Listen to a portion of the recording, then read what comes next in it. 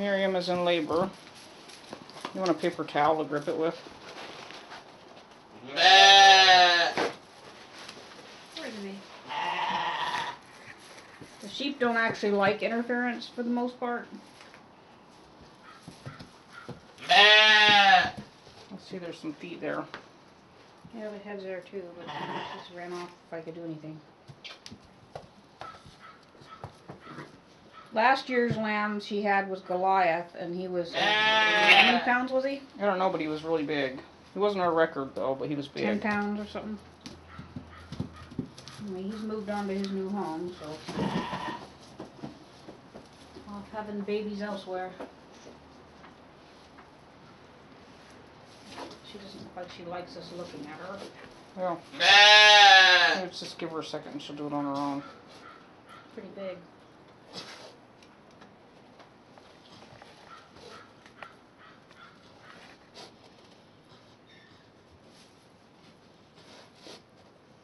Yeah, last year she had to have help, so. Oh, did she? I forgot that. Well, you know, it's hard to know if she could have done it on her own, but it was big. I should close them out, do you think? No. I don't know if this is going to be on.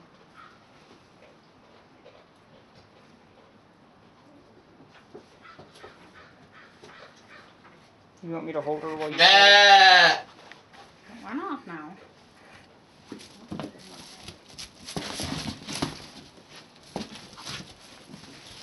Alright, good. Let's be serious here now, huh? Hold on.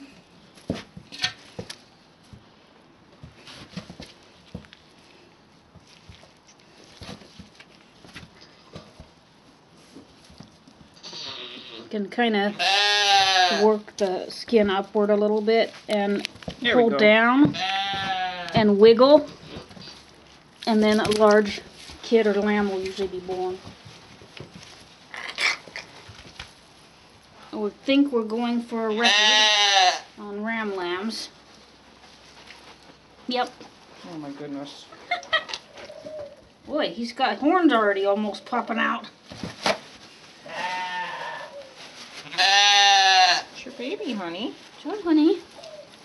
He doesn't seem big enough that she's definitely big enough. See, let me know if you want the sucker. Yeah, give me the sucker. Got a little bit of gurgle going on. It's okay, Miriam. So, let her see if go ahead and suction. Except for this has a hole in it. The manufacturer's flaw came right out of the package like that. Is that working at all? I've got the other one, it's just... Yeah, I'll swing him. Alright, she's gonna swing him to clear his lungs. That's what you get for buying stuff from overseas. It wasn't from overseas, but it might have been made overseas. I think if you examine the label... Come on, buddy. Make sure to give him some support when you do this. Anything? How's that grab ya? Come on. Come on, Mama.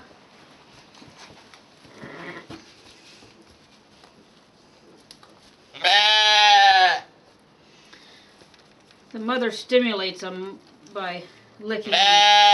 They stimulate them by rubbing. For them to breathe. I know, the sucker doesn't work. I've got the other one, but we try not to mix species. It was used on goats.